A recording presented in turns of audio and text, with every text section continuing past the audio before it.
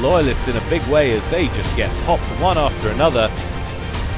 But I think he really needs to focus on the Monkey Lord with the Ravagers and then just try and pop the Loyalists with Overcharge. But an experimental bomber, what? Where did that come? Where did he get the eco for it?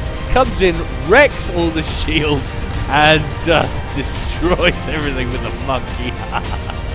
I did not see that coming. TA for life down to 5,000 hit points and falling. Got nothing left in terms of anti-air to deal with those restorers. He's down to 3,500 hit points and falling. What's coming in? If I slow it right down, is there anything coming in? TA, please tell me there's something coming in. He so nearly had him. Down to 100 hit points and boom. Oh, TA, commiserations. You deserve that win. Look at the map control he's got. Reinforcements have completely disappeared and he's completely alone. He has no reinforcements. That is turned on its head. I can't believe it.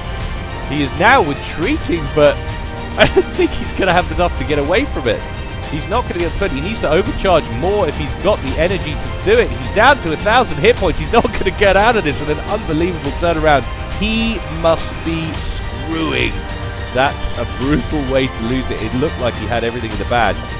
The main base, Sid is actually moving his commander. I did see him doing a cheeky upgrade there. This could be catastrophic. He's going to go right past the air wing of Rambo, who spots it and plucks it out of the sky.